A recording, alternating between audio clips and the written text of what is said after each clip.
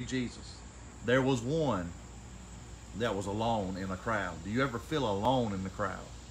Do you ever feel like you're just hopelessly alone in the crowd? That you don't fit in? That people around you seem to be going on with their lives and having a wonderful time, but you feel isolated. You don't feel like you don't have joy. You don't understand why you're the way you are. And it's almost to the point where you think God doesn't hear me. God's not around me. You don't want to believe that, because if you believe that, then there is no hope. And so you're to the point where you just say, God, show me. Show me that you're there. Show me that you hear my prayers. Show me, God, that you've heard me. You've seen me alone in dark places. You've seen me when I was in my struggle. You've seen me when I didn't want to pray to you. I didn't want to read my Bible because I was so frustrated with it. You've seen me when I was wondering if there's other ways that I could just find happiness in this life because I'm just so miserable. Show me, God. You're looking at it. You're looking at God's answer through this video, because God is speaking to you and saying, I have seen you. I have heard you. I know your struggle. I know your trial. I know the persecution. He knows it all. And just as he come to Zacchaeus through the crowd, he's come to you through social media, through Facebook. He's come to you. And he says, today is your day. Today is the day I abide with you. Zacchaeus was a chief tax collector. And basically what that breaks down to is he was one of the most hated people in that community by the Jews, because Rome took their taxes. That's where they were taxed. And so here he is, a traitor in their eyes, because he was a Jew, and he was collecting money for Rome, for the taxes. And the Pharisees had passed laws where he could not even go in the temple. He was ostracized. He had no way of communion, not only with his friends, but with God. So he was completely alone.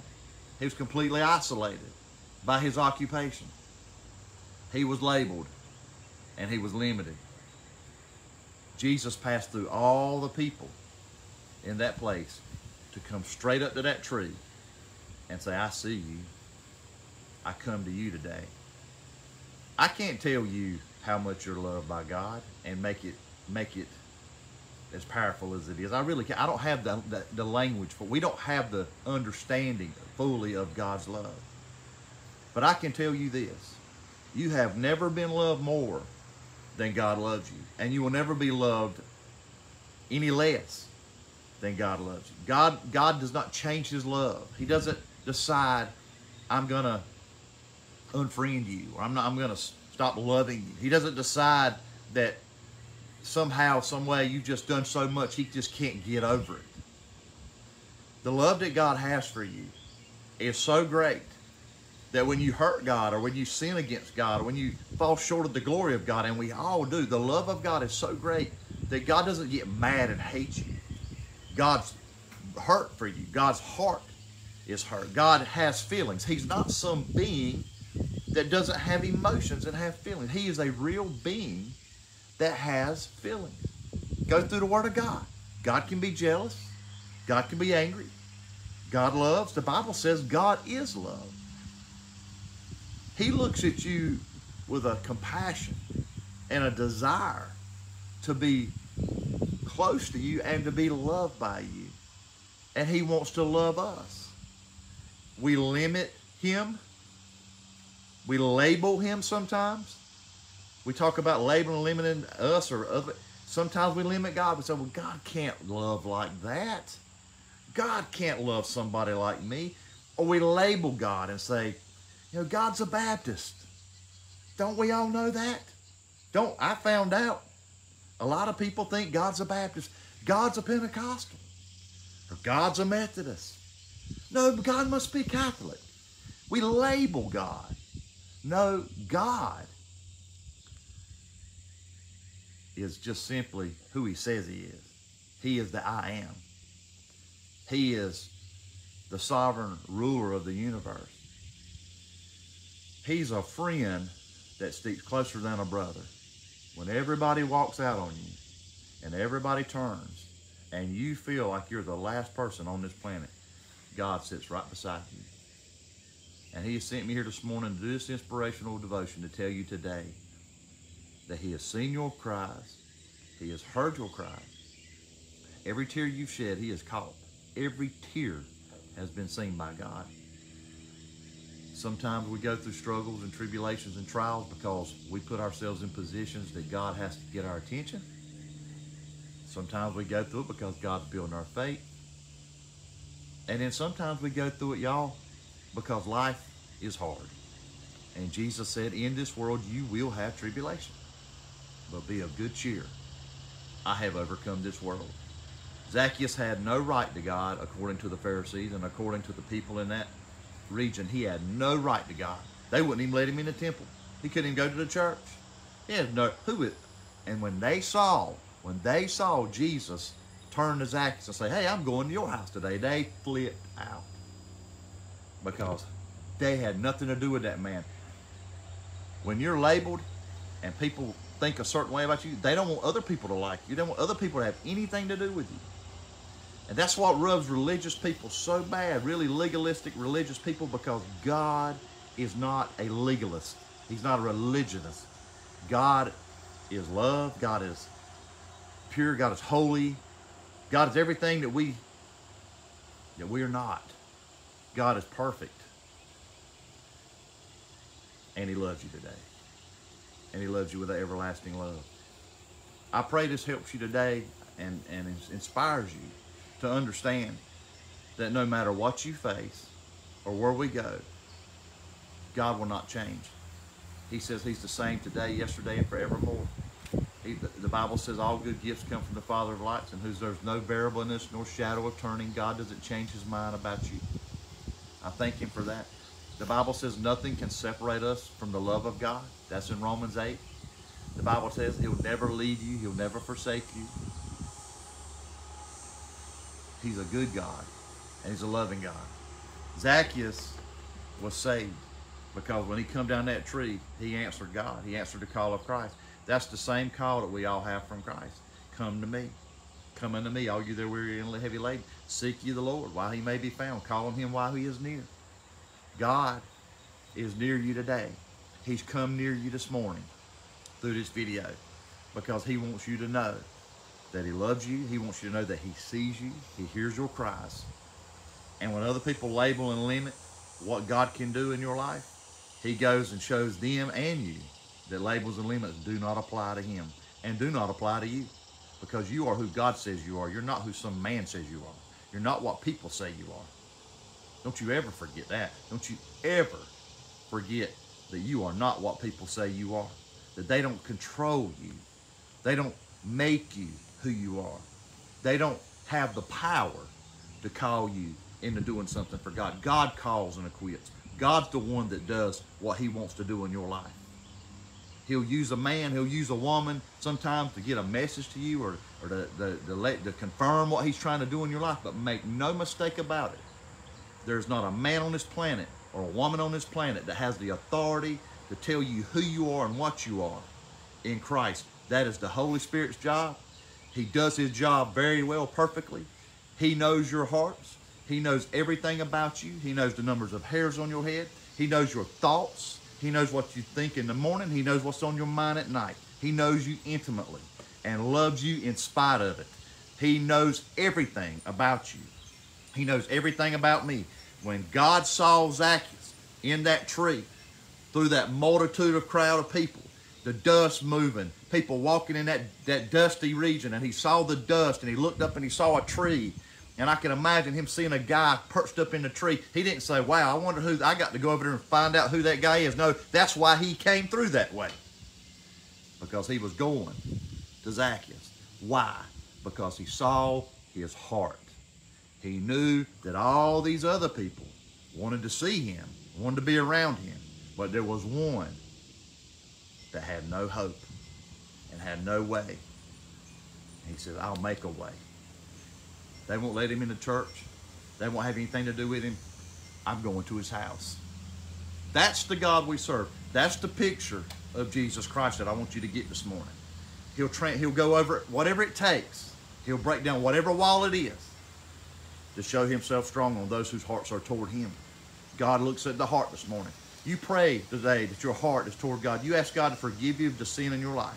You ask God to forgive you for the prejudice in your life, or for the things you've said about others, for the times you've labeled others or limited others. And say, Lord, I'm sorry that I've labeled you. I'm sorry that I've limited you. I got to share this. I weren't going to say this, but I got to. Beverly's probably over there going, oh, don't do it, but I've got to share this. Because this is a prejudice in my life, and it's a prejudice probably in some of your lives. Some of y'all are going to probably say, well, he's gone off the reservation. I'm done. Be done. I'm just going to be real. I am a martial artist. That's what I do. That's my hobby. Some people fish. Somebody do woodwork. Some people, I'm a martial artist. I just love it. It's my happy place. It's a peaceful place for me to go in my dojo. I call it my dojo. I got my stuff set up in there. One day I'll do a video in there and show you. I love it. But I've been going through a struggle. We all go through struggles. This ain't a pity party. This ain't a David pity party. I'm just being straight up. We all go through struggles. There's times when I feel like I don't have a friend in the world. I'll be honest. There's times when I feel like I'm alone. I walk in my dojo. I was out here doing some meditation and Tai Chi. Yeah, I do Tai Chi for all you people that say, oh, look, it's not evil. What's in your heart? What's in your mind? It's not, for me, it's not Buddha.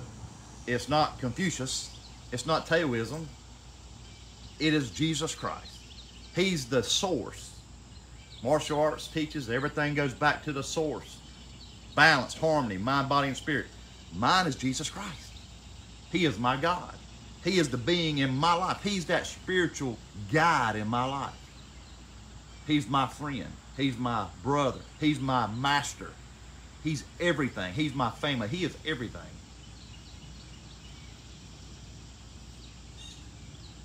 I walk in that dojo.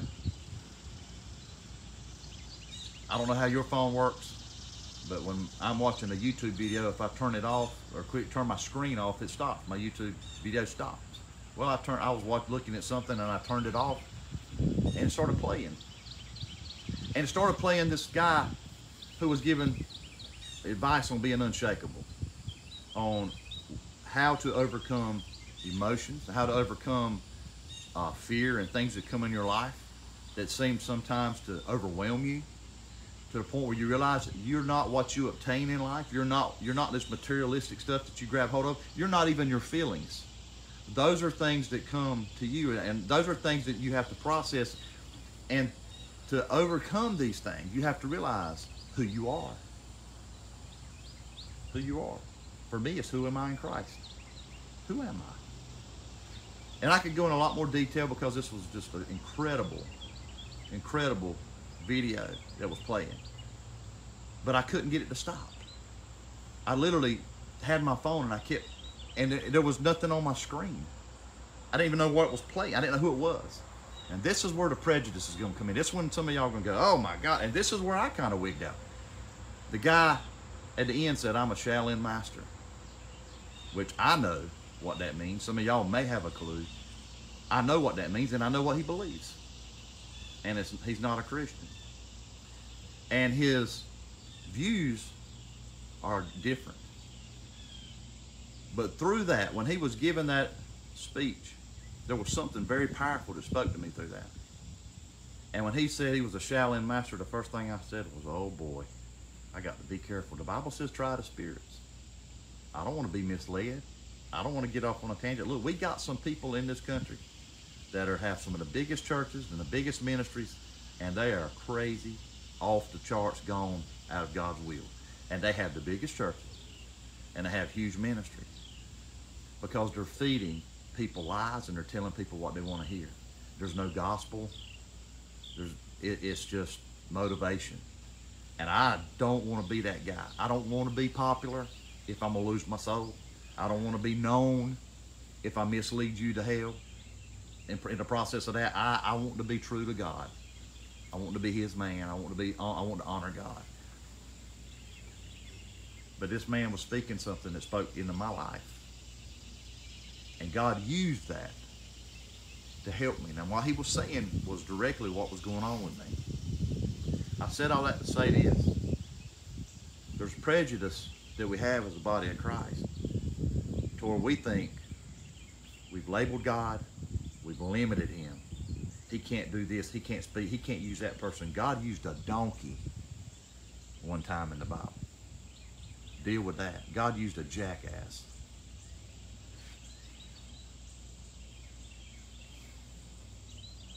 I wanted to share that with you this morning because I feel that because we try to put him in a box, and we trying to say this without churches, denominations, ministries, sometimes are so dogmatic and so afraid that they can't explain something that God's doing or something that's happening, that they don't want anything to do, and they say that's not of God. Well, it's not of God to them because they don't understand, because they've labeled him and limited him.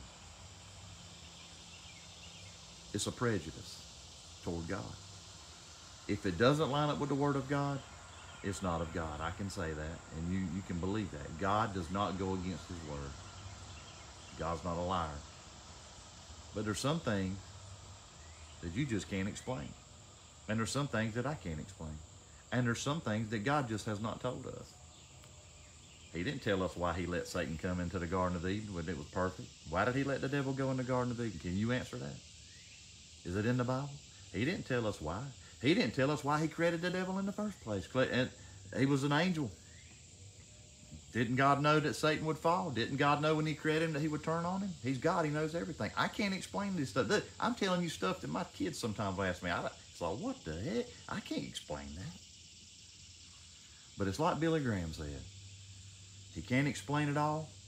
He can't understand it all. But by faith, he just believes it. And that's what God is looking for in you today. Don't worry about the limitations and the labels that people put on you. Don't you limit and label God. Don't you limit and label other people. You just by faith believe the word of God and stand on the truth of his word and have an open heart to what he's trying to tell you and do in your life. And I promise you that God will show himself on your behalf and will make things plain to you. I got to go. Be blessed today. I want to say this before we get off here because I know that all hell's going to fight me. The devil's going to fight me when I say this, but I'm going to say it. I made a commitment last night in prayer, right down there in the woods, to start doing morning devotions again. The reason I quit doing morning devotions is because I complained and said, I got to go to work. I got to get going. Blah, blah, blah. You know, the truth is, I find myself here drinking coffee and hadn't even gone to work, and I could have already done a devotion. The truth is, spiritually, it got to be a lot. Spiritually, you know why it got to be a lot? Because I was trying to do it in my own strength, trying to come up with something every morning. Well, I got to come up with something this morning. No, I don't need to come up with nothing. What I need to do is be obedient to God. There are going to be mornings when I step out here and I don't have a clue. I'm just going to open the Bible and read. It doesn't matter what I have to say. What does God have to say? If I'm obedient, what was I doing? I was limiting God. Limiting God. My job is to go down in them woods and pray at night. I don't care how tired I am. I don't care if it's raining. I don't care if it's lightning. I'm going to go to them woods and pray. Sometimes I'll sit in my truck. Sometimes I'll be out there in the woods shouting and hollering and praying. But I'm going to go pray. And tonight I'm not going to feel like it. Tonight the devil's going to make me feel like I need to go to bed. I'm going to be so sleepy I'm not going to feel like it. And like last night my wife's going to say, you need to go pray. And I'm going to be like, you need to go pray yourself. Well, you don't need to get mad at me for telling you to go pray. I want to go to bed. I'm tired. You need to go pray. And you know what I found out? I went and prayed. Sleepy tired. But my little boy, Will, who's 12, he says, Daddy, can I go pray with you? I said, I'm not in the mood to pray, and here's my little boy wanting to go pray with me. And I'm limiting, I'm labeling myself. I'm not spiritual. I'm mad. I wanted to go take a shower and go to bed. But my little boy wants to go pray with me in the woods. In the woods. So we go down there. He says, I'm just going to sit in the truck. I said, no, I'm going to sit with you and we're going to pray in the truck. And I want you to know I felt like I fought hell trying to pray. The devil didn't want me to pray, especially my little boy. But I prayed, and I prayed, and I prayed until I prayed through, and I prayed until I felt like I prayed. And I looked at him and I said, you want to pray? He says, you've already prayed a paragraph. I think that's enough. I said, okay. Last night, laying in the bed, I thought about that. My little 12-year-old son, who's almost grown up to be a man, got to go down in the woods with me and hear his daddy pray. What more could I ask for from God? What more?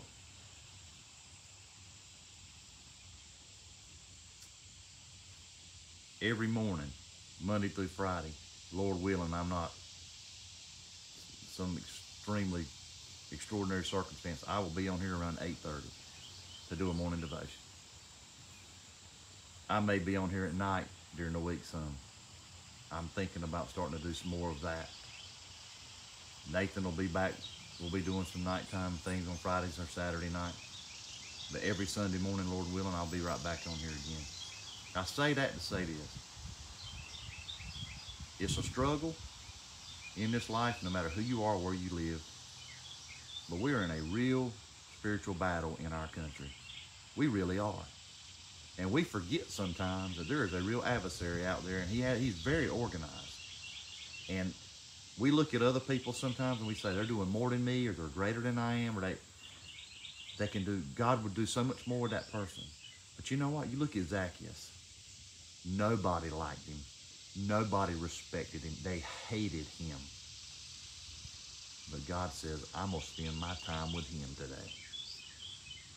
God doesn't have favorites.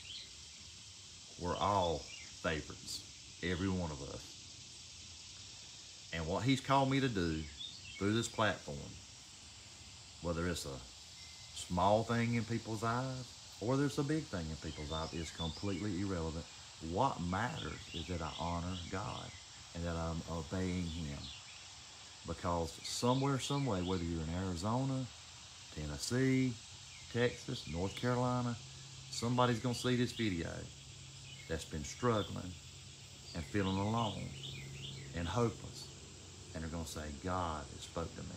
Not because I'm anything, because I'm not, but because I simply hit the go button on this phone, and God used a vessel that was willing. And he'll use us today, y'all, if we're willing. Let the words of our mouths, the meditation of our hearts be acceptable in his sight. O Lord, our strength and our Redeemer, in Jesus' name. Please share this video and have a blessed day.